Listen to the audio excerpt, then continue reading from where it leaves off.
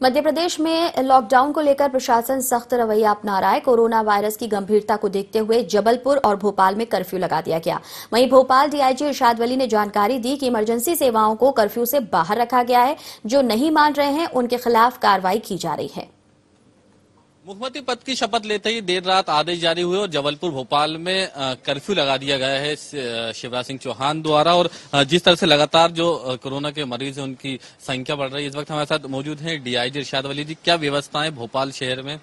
Sir, curfew लगा दिया है, क्या व्यवस्थाएं पुलिस की तरफ से? आवश्यक सेवाएं जो भी हैं वो सारी चालू हालत में, जो एसेंशियल कमोडिटीज की शॉप्स वगैरह हैं सब सारे खुले हुए हैं और लोगों को किसी तरह से परेशानी ना हो उनको फैसिलिटेट भी किया जा रहा है।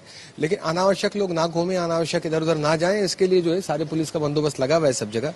सारे लोगों को जो है समझाइश भी दी जा रही है कि कृपया कर करके एक जगह जमावड़ा ना लगाएं, अपने अपने घरों में रहें। क्या कार्रवाई उनके खिलाफ की जा रही है? अगर कोई नहीं मानेगा तो उस पर दंडात्मक कार्रवाई करेंगे। उनसे कई लोगों के विरुद्ध हुई है, दो तीन दिनों में और भी करनी पड़ेगी अगर आवश्यकता पड़ती है तो। सीमाएं सील है? बिल्कुल, बॉर्डर में 11 ऐसे पॉइंट्स है जहाँ पे 24 घंटे नाके लगे हुए। सर, कौन कौन बाहर निकलने की अनुमति है? कौन सी इमरजेंसी सेवा? एसेंशियल सर्विसेज हैं, जो एमपीबी के मेडिकल स्टाफ है, जो डिजास्टर मैनेजमेंट का स्टाफ है, होम गार्ड है, पुलिस है।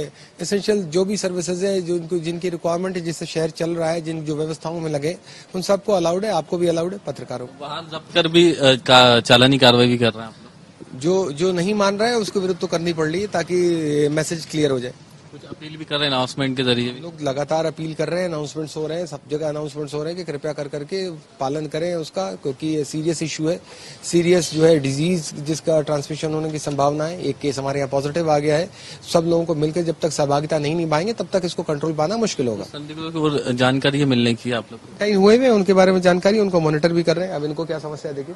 ये थे हमारे साथ डीआईजी इरशाद वली जी। इनका साफ तौर से कहना है कि अनाउंसमेंट किया जा रहा है और जो कर्फ्यू लगाया है उसकी व्यवस्थाएं का जायजा पुलिस के आला अधिकारी यहाँ पर ले रहे हैं। जिस तरह से देर रात प्रदेश के 2 शहर जबलपुर और भोपाल में कर्फ्यू लगा दिया गया और इसी की व्यवस्थाओं का लगातार पुलिस की तरफ से जायजा लिया जा रहा है। अनावश्यक जो भी लोग बाहर घूम रहे हैं उनके खिलाफ कानूनी कार्रवाई की जा रही है। कैमरा पर्सन फिरोज के साथ शोएब खान, N24 भोपाल।